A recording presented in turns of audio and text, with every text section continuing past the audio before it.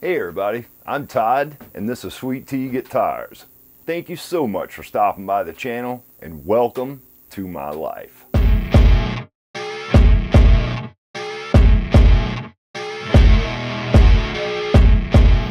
Alright you guys, when we left off in the last Uni-T build video, I had the neck looking like this, which resembles some type of ancient weapon. I'm going to jump over to the bandsaw and at least saw off this extra wood right here. We'll put this thing in the vise and plane these surfaces down flat. Then we're going to start to work out this headstock shape like I think it needs to be. And you guys, I'm feeling my way through this build. You know, I can't say for certain that I even know what I'm going to do with this. But it's done now and we're going to work it out. Worst case scenario, I will put a headstock plate on this neck and we'll deal with it that way. I still think it's going to create a pretty interesting pattern. So we're going to see what it looks like once I get the headstock designed and cut out, and then we'll just continue on with the build. I'm looking forward to it. Let's get over to the bandsaw and get this done, you guys.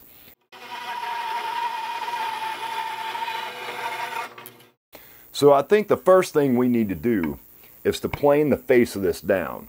The back side of the headstock is going to be a little bit more difficult to deal with. I'll probably have to use a block plane on it, or either I can take it over the spindle sander and at least get the back of this thing flat. Let's jump over here and get that taken care of. Alright, so we're over at the spindle sander now, and we're just going to flatten this headstock out real quick.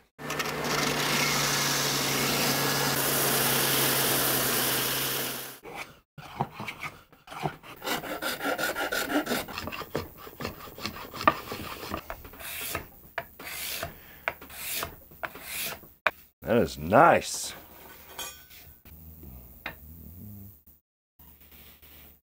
Let's get down inside these holes and mark out these tuners.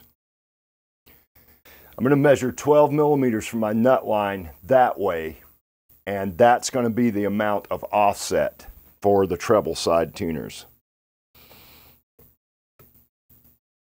Got my jigsaw set up over here. And this is like a $40 saw I got on Amazon because I don't use one very often.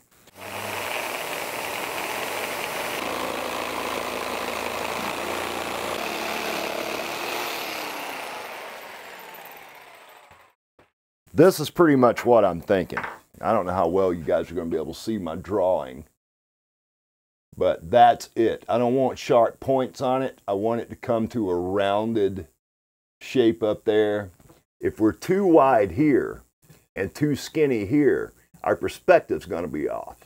I don't want this too wide up here on this end, but it needs to be wide enough till it doesn't look anemic or sick or anything. You know what I mean? It needs to be wide enough to carry and to balance out the whole design of the headstock. And I think we're pretty close. We're going to hop over to the bandsaw and cut some more of this material off of here and get it a little bit closer to the line so I don't have so much work to do on the spindle sander. Then we're going to come back over, hook the vacuum up to the spindle sander, and we're going to work on this headstock shape.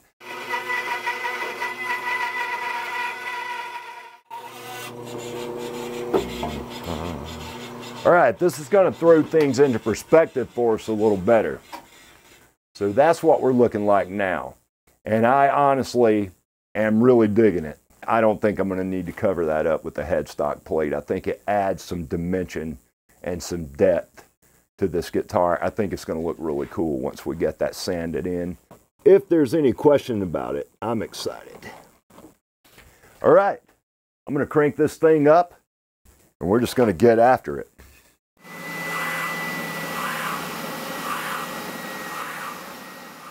So it pretty much ended up exactly like what I pictured in my mind. I really like it. It creates a visual misconception of sorts, you know. I'm going to shave these two alignment pins off since we don't need these anymore. I'll take my crank neck chisel. We'll take care of that real quick. And we probably need to shift over and start to work on our fretboard for a little while. This is the best $40 I've spent in quite some time, you guys. This is a Narex 3/4 inch cranked neck chisel. You can get them on eBay from Tay Tools, or you can go to taytools.com, TAYTOOLS.com. Look at the finish level on that chisel. I mean, it is supreme.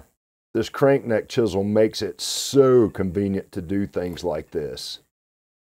There's our neck in its current form. I can't get over how much I like that. I think it's going to look cool from the back too. I've decided that I'm going with a black ebony fretboard. This is pretty much solid black. I think that is going to look sweet, especially with those Shaler Da Vinci tuners that I got that are black with pearl buttons. They got here, by the way, and I'll show you guys those when we get ready to mess about with them.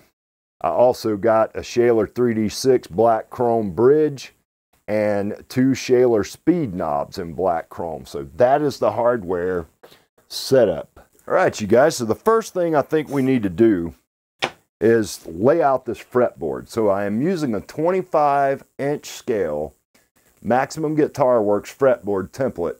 We'll flush cut this fretboard after it's glued to the neck, and that's how I do it. I don't pre-make the fretboard. I've seen guys do it that way, and that's fine. I'm not saying that's wrong.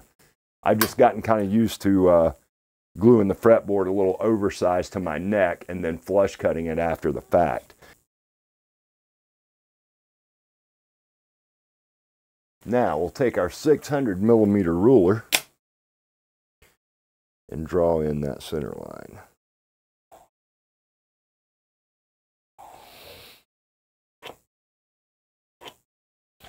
All right, so that leaves me enough room past the back of this nut line here. I'll cut the fretboard off right there because we're using a Gibson style 1/4-inch thick nut on this guitar.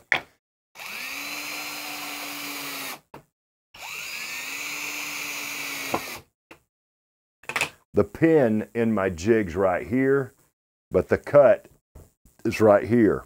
That's 81mm from what I've been able to measure. I made myself a scribe line in this template right there. There's actually 2 of them because I screwed up the first time. It's the one furthest away from the nut that I'm using. So that's where our nut line needs to fall. I hear it's starting to rain.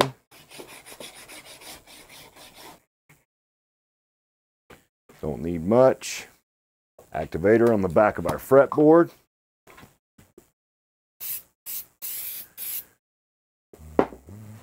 There we go. Now, let's zoom in a little and get these fret slots cut. So this first one's going to be the nut line.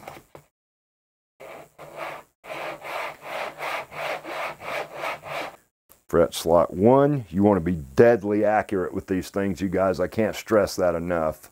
I have to give a shout out to my buddy Mike at ASA Guitars. He gifted me this fret slotting jig, and this thing has absolutely saved me so much time. So Mike, if you watch this video, brother, thank you so much.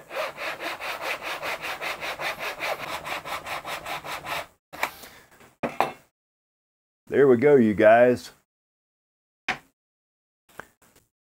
Those 2 lines that run across, that's where my truss rod nut needs to fall.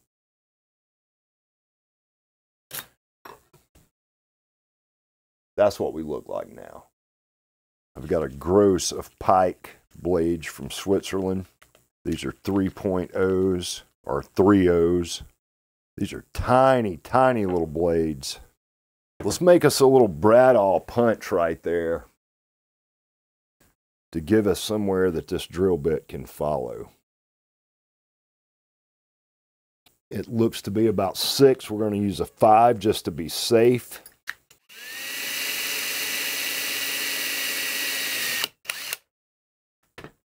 All right, and I'm right on the outside line of that. So we're in good shape. I'm going to take a 3mm drill bit and drill 2 more holes on either side of that one.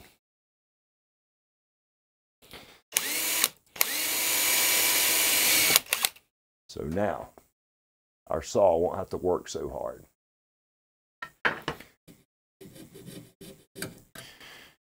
Okay. I can take some chisels or files, or chisels and files, and clean this hole up and get it like I want it. I don't want it to just be a hole. I like to do a little fade cut or a chamfer down into that hole. But the reason I'm doing this now is because I can't glue my fretboard on and have that half moon thing going on without that hole to allow my truss rod nut to extend up inside my fretboard a little. I learned that lesson when I built the Astrolabe 25 guitar, because I actually had a major problem trying to figure out how I was going to do that after the fact. So I'm going to grab myself my little 1/4 inch carving gouge. This is a vintage Buck Brothers that I ordered off of eBay. I paid 20 bucks for this thing. Then I'll get my little 3mm Irwin chisel here. And we're just going to get after this. I'm going to hang it off the edge of the table now so I can actually do some through work on this thing.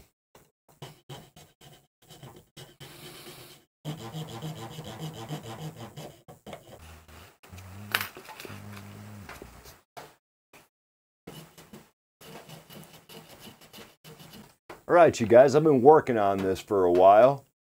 And that's where we are. Is take a piece of this 150 grit sandpaper and just roll it up in like a tube, as small as I can get it.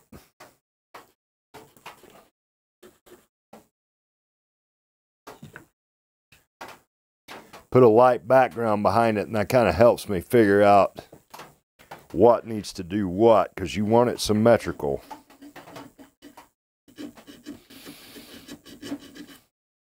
This Japanese finger file, $7.50 on Lee Valley Tools, and they make these in 5 different shapes. Absolutely killer. All right, you guys, I've been sanding and carving and doing all that stuff, and that's what I've ended up with, and it's nice and cool. I like it. We need to redefine the center line, but before we do that, I'm going to go ahead and cut this fretboard off at the nut. I'd rather do this with the little razor saw than I had on the bandsaw. This thing will cut really clean. I'm going to take my crimson fret leveling beam, little 180.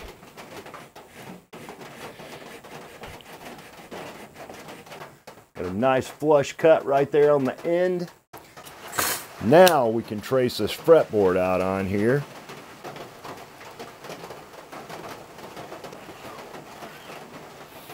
Again, so I don't have to do this after we get the fretboard glued to the neck. We want to go ahead and redefine this half moon shape I want.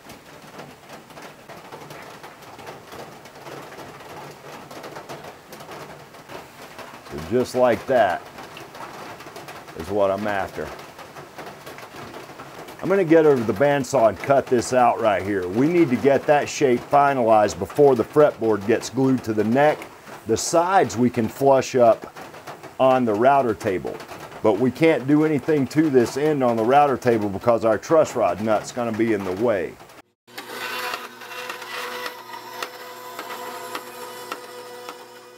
So we'll clamp that fretboard down to the table and take a file, Iwasaki, whatever we need to get that shape rounded up. So let's get that done real quick.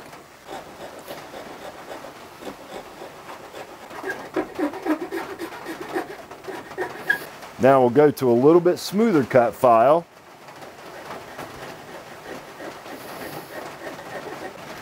And that should do it. Now let's grab a sanding block.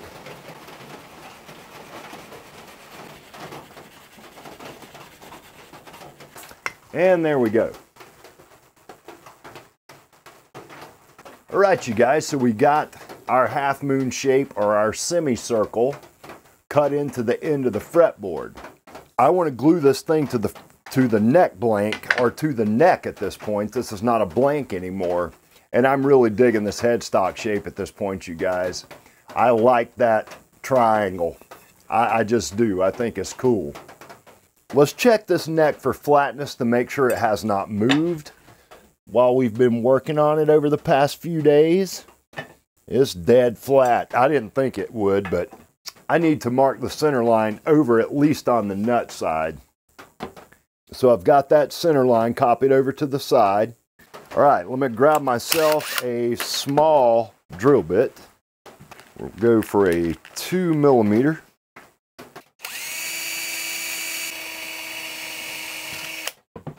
Just a little spot of super glue.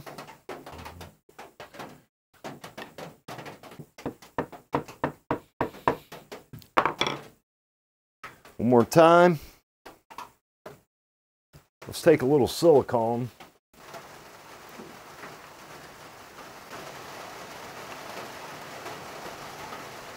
I don't do that for adhesion. I do that for sound dampening so my truss rod does not rattle.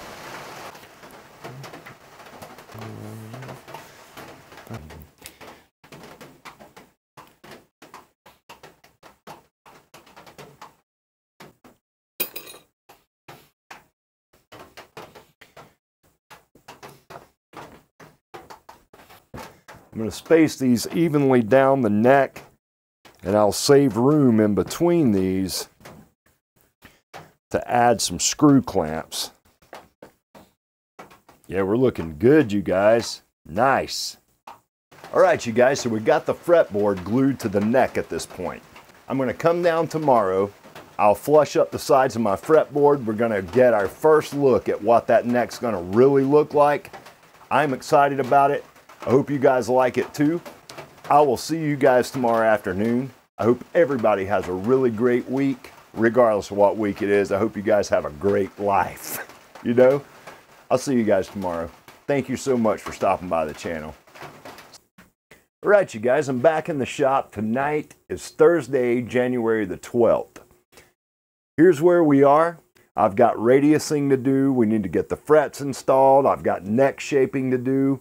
So we're more than likely going to end up having a fourth and final neck video. What I want to get done before we wrap this thing up is I would like to get this fretboard flushed up. We'll pre-drill our tuners with probably a 2mm bit, and I may do those by hand since we're only pre-drilling those. We'll do that. We'll get our fretboard radiused. We've got plenty of cleanup work we can do that will carry us up to the shaping process. I'm going to get over to the bandsaw and just saw the excess wood off the side of my fretboard, and then we'll get the router table set up and get that done.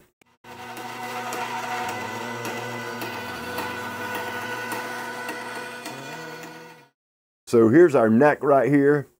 I think it's going to look so killer when we put this neck down in that body up against that nicely rippled flame maple I've got that I'm going to use for a top on this guitar. Here it is, just so you guys can get a refresher look at this thing. It's got those burl pins in it, but you know, I really think that makes it. I mean, I don't like ordinary. That is insanely rippled. You guys, I paid $40 for this set right here.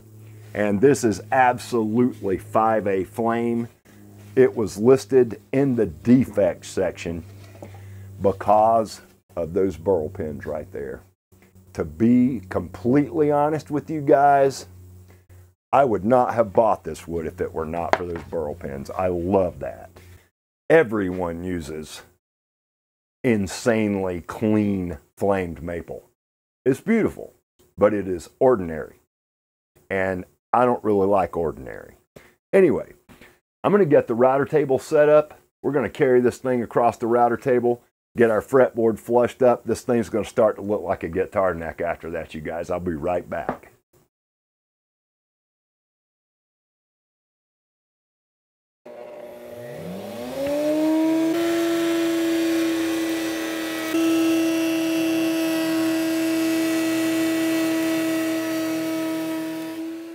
Now we're looking like a guitar neck.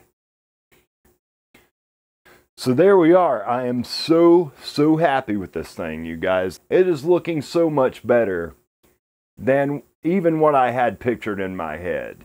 I am so happy with how that headstock turned out, and especially considering what it looked like when I had it in medieval weapon form. Anyway, there we are. We need to figure out everything we need to do to this neck that will require us, or will make it easier for us to have these two flats on the back, because as it stands right now, our neck will still sit flat on the table. That's an advantage as far as this is concerned right now. So I think what we probably should do is take our brad awl and punch in our tuner locations. I went down through here and I measured the distance of these tuners from my center line on all 6 to make sure they would stay nice and symmetrical, even though they're offset up the length of the headstock.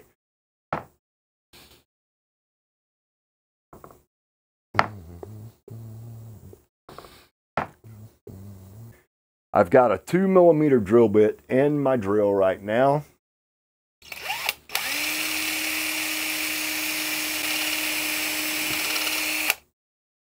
All right, there are our tuners pre-drilled.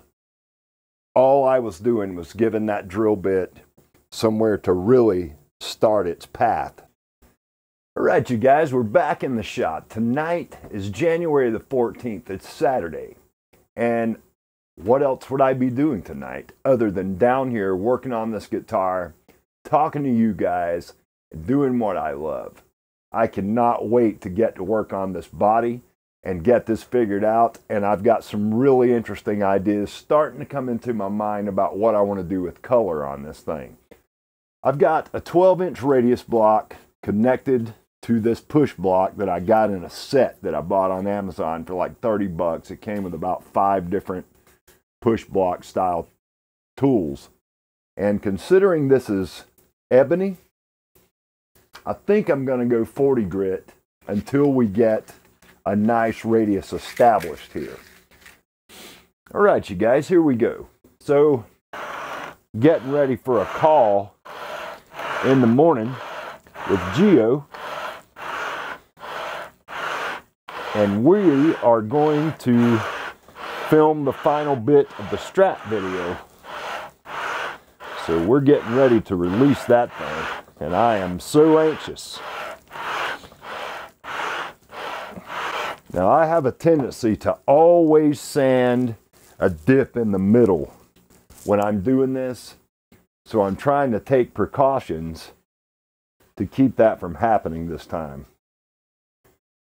One good thing about ebony is I can absolutely see my scratch pattern on there, and so far we're looking pretty even. I'll tell you one thing I may need to do real quick. I think we should probably go ahead and deepen up these fret slots. I took it out of the jig.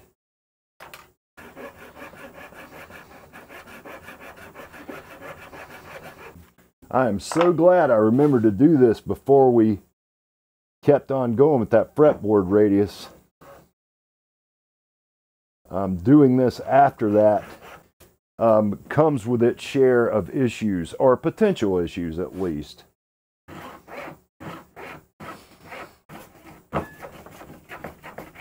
Now, let's go back to the table with our jig.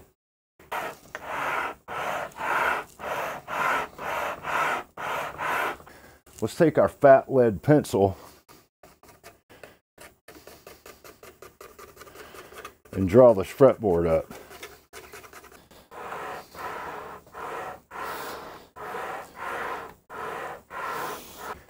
Let's switch over to 80 grit and finish this out. I've got scratch pattern all the way down. Let's go to 150 instead of 80. 150 is going to give us a slightly better finish on our fretboard. We will have to work a little harder to get it.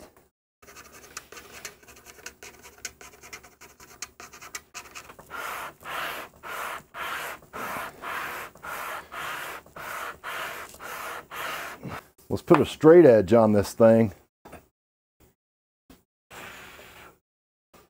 find out how flat we are.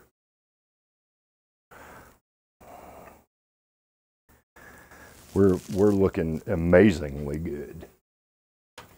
I'm going to take our small touch-up block with the 180 on it, and we're just going to get this fretboard polished or sanded up to 180.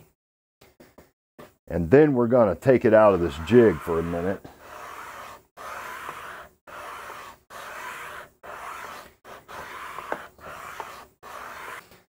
All right, so now what I want to do is I have got some 180 Mirka Abranet right here. I'm going to put some of this on this soft sanding block. Let's check our radius with my WD radius gauge.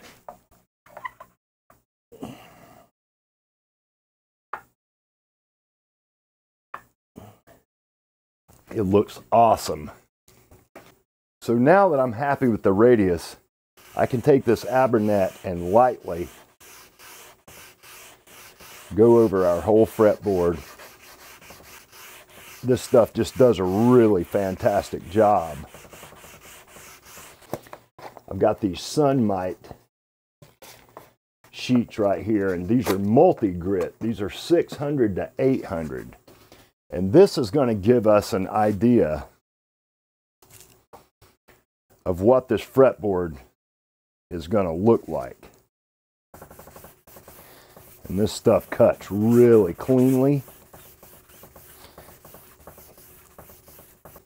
There we go.